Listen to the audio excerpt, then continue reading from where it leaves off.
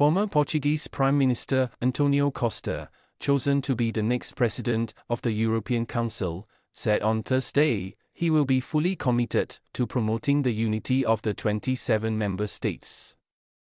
Costa said he will assume the new responsibility with a huge sense of mission and added he will be focused on implementing the strategic agenda approved today that will guide the EU over the next 5 years.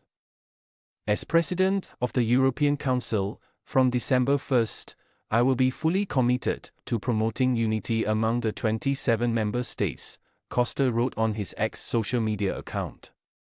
Costa, 62, stepped down as Portugal's Prime Minister last November over an investigation into alleged illegalities in his government's handling of several large investment projects.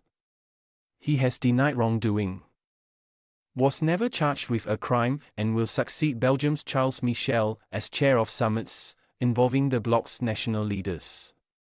Costa was chosen at an EU summit on Thursday, in which the European Parliament's three main centrist groups backed Ursula von der Leyen for a second term as Commission President and Estonian Premier Kaja Kallas to be the bloc's new foreign policy chief.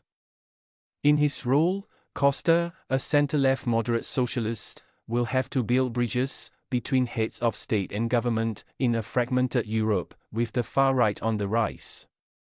Costa said he wants to work closely with von der Leyen and Kallas, in a spirit of loyal cooperation between European institutions.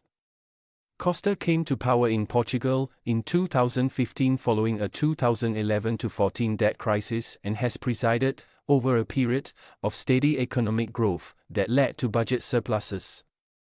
While criticizing the austerity imposed by the bloc on several EU countries, including Portugal, in 2010-11.